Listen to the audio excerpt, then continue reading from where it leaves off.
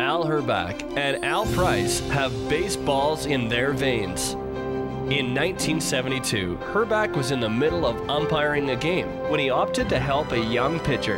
The coach was upset, but Al wasn't going to let that stand in the child's way, and the game was continued after a brief lesson. Following the game, he was asked by the other coaches to give a clinic on baseball, which he did with his buddy Al Price, and Al was born. Their humble teachings began that year. They taught coaches and children proper skill development, structured practices, and how to have fun playing ball. Their teachings have not changed.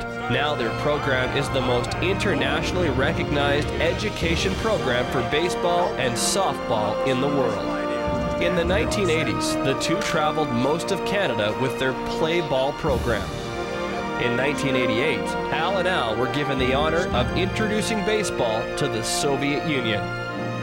In what was possibly their finest hour, they were asked to present their program at the Williamsport, Pennsylvania Little League headquarters. In 1996, the Al and Al program was introduced to all Little League districts in North America.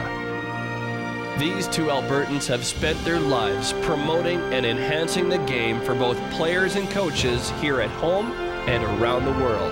They have conducted clinics in over 300 cities in North America with more than 150,000 coaches and managers.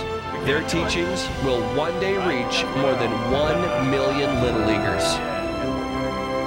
2008 Alberta Sports Hall of Fame inductees Al Herback and Al Price.